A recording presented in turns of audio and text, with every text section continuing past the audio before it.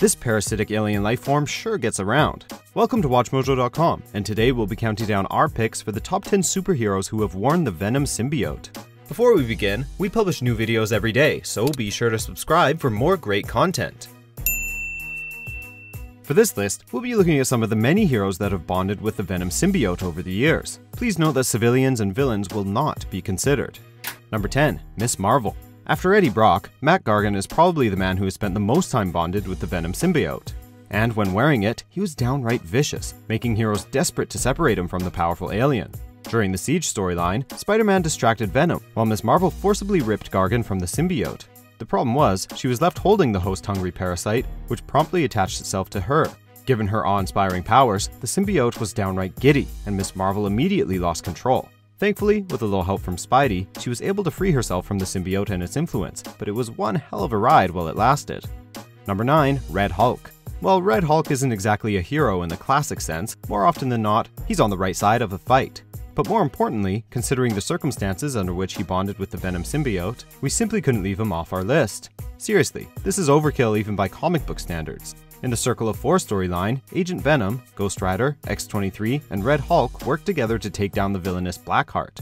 In a losing battle that has seen them go through literal hell, Red Hulk is granted the Venom Symbiote and the Spirit of Vengeance to sway the battle in the hero's favor. Yes, that really happened. Number 8. Guardians of the Galaxy. During this story arc, the Venom Symbiote got a chance to try out a whole menagerie of alternative hosts. The first course in Venom's Guardians buffet is Groot.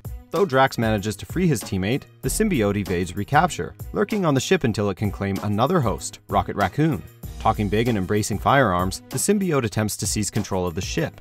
When Drax tries wrestling the Venom Rocket, the symbiote promptly trades up to become Venom Drax, a form it settles on to pilot the ship to its ultimate destination, the home planet of the symbiotes. For fans of the symbiote takeovers, this plotline was like Christmas. Number 7. Spider-Gwen. Of all the various spin-off characters that Spider-Man has given birth to over the years, few have found success or been more unlikely to do so than Spider-Gwen. For those of you who haven't heard of her, it's time to catch up because she's freaking awesome. In this universe, Gwen Stacy, not Peter Parker, was bitten by the radioactive spider. And just like Parker in the main continuity, she eventually came in contact with the symbiote. Though the setup is different, Gwen similarly struggles with the symbiote, loving the powers that it gives her, while trying to deal with its violent influence. For both Gwen and the Venom Symbiote, it's a great story arc. Number 6. Punisher. Angry, violence-loving alien symbiote. Meet your human soulmate. Seriously, is there a character in the Marvel Universe better suited to the symbiote's desires than Frank Castle? Sadly, Punisher's time with the symbiote has been limited to one of Marvel's What If stories, a series in which alternate possibilities are explored. But hey, for the duration of this one issue in 1992, we got to see Venom Punisher in all his glory, and boy oh boy was it something. The character combines Punisher's penchant for guns with Venom's more hands-on approach to lethal results. At first, Frank struggles to control the alien, but in the end, he tames the beast and opts to keep it. Number 5. Wolverine. Venom and Wolverine are both savage and vicious, but once you've seen them combine, they both, separately, feel downright cuddly by comparison. In the 5-issue alternate reality miniseries Edge of Venomverse, symbiotes are popping up all over the place. At this point in time, the Wolverine we know and love is gone, but Old Man Logan is alive and drinking himself into oblivion. That is, until he's forced to get involved, at which point he becomes an unwilling host for Venom. It's a really creepy look, to be honest, but there's no arguing with the results. The combination is deadly. Of course, this wasn't Old Man Logan's first time playing host. Number 4. X-23. Wolverine isn't the only living weapon with claws to bond with the Venom symbiote in Edge of Venomverse, and quite frankly, his clone prodigy, X-23, makes for arguably an even more badass and memorable host. In the miniseries' inaugural issue, things kick off with Laura getting venomized while trying to escape from the facility where she's being held captive. Flash forward 2 months, and Venom X-23 is living in New York City as some sort of urban legend, a monster. And when you see her cut loose and let the symbiote do its thing, well, it's hard to argue to the contrary. Even scarier, this Venom is willing to share the love, spreading to Laura's friends. Number 3. Deadpool. Honestly, we're not sure how the symbiote can put up with a motor mouth like Wade Wilson, but we suspect that it toughed it out in the name of the insane healing factor.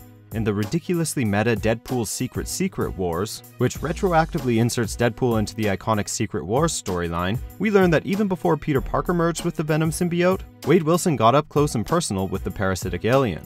In fact, it's heavily suggested that this brief encounter likely drove the symbiote insane and made it into the kill-crazy entity it is today.